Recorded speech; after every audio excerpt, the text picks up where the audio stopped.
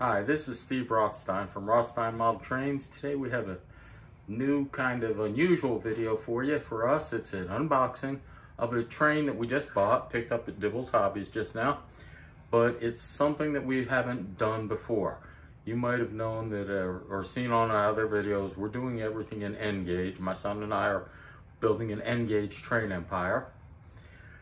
Well, along the way, family found out we were doing it. Of course, we told them, and we got some other trains given to us. My father used to model HO trains back in the 60s and 70s. My older brother had some HO trains. A friend of mine gave us some HO trains. So we were building up this little collection of HO trains. Then at the hobby shop, I saw a locomotive that I thought was really interesting, really neat, but it was HO. Well, I bought it anyway because we were building up little HO. So we've got a small HO test layout, sort of, and it's kind of hidden, hard to see in here because it's kicked my son's Lego trains out and built it down there. But what we picked up today is a double locomotive set from Broadway Limited of their new Baldwin Centipede locomotives. These were originally designed by Baldwin Locomotive back between 45 and 48, or made between 45 and 48. They called them Centipede because they had 12 axles, 8 of which were actually driven, and that's a lot. It is really an unusual configuration, and you can see them down here, and we're going to take them out so you can see what they look like.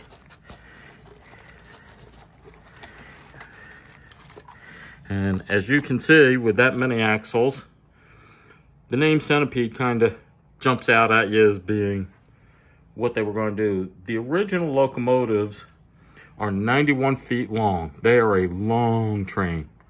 And what they did was the frame on the real ones is articulated in the middle so that it will go around curves by bending the frame a little bit. And this one doesn't have an articulated frame, but they make the trucks to match it, so it'll go around the curves for us. And we're going to take this. I've always been impressed with the Broadway Limited trains themselves. We've got several of them in N gauge. They have a lot of the interesting detail. This is a set that was marked for the Pennsylvania Railroad, and Pennsylvania bought 24 of these locomotives and then put a drawbar instead of a coupler so that they were permanently mounted as pairs. This one does have a coupler, a drawbar on it. We will put it on later as we get to a real locomotive. But you'll be able to see that there's a difference between them. Just like the originals were done.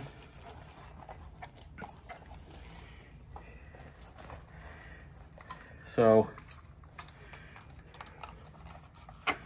I'm gonna try and get to see. If you look up top, you'll see these rails and actually radio antennas on one that was the front unit. And the locomotives are slightly different in design between the front and rear. And Broadway Limited did an excellent job with the detail on these and keeping them pretty much true to the original. That's my experience with them in their N gauge stuff. This is my first HO from them, and we're going to test it in a second. What's really interesting and what I like about Broadway is their trains come with DCC and sound all built in, and they also work on just the straight DC railroad, which is all we have here for this. So we're going to run them on DC. You should be able to hear some of the sounds if I can get it to go down this re-railer here. Okay, so this is what they look like on the track, and we're going to see if it'll start up for us.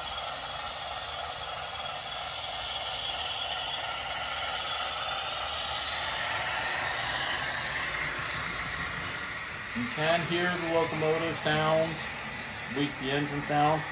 I don't have control of the horn or the bell or anything because I don't have DCC commands on it, just the DC. I like the fact that Broadway Limited built the locomotives and the decoders to produce some sound in the DC mode. And this will work on DC or DCC without any problem. Nice detail. The flash lights on it work. The headlight works in the direction it's going. We're going to show you that now.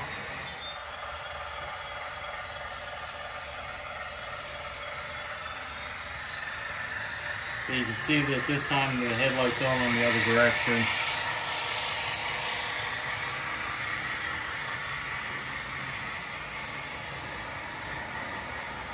And you can see how much the locomotive swings out on the curve over this. The body swings so that the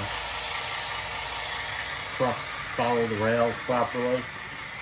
All designed to go around curves and help with existing curves that were built for smaller locomotives.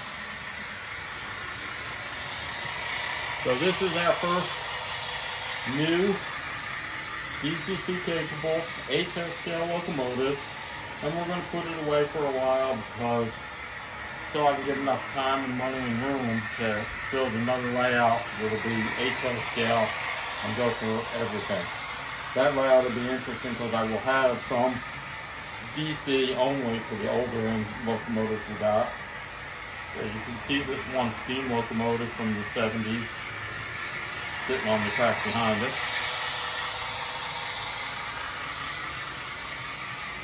But I just wanted to show off the new acquisition. Now we've got an incentive to start building a better layout for it.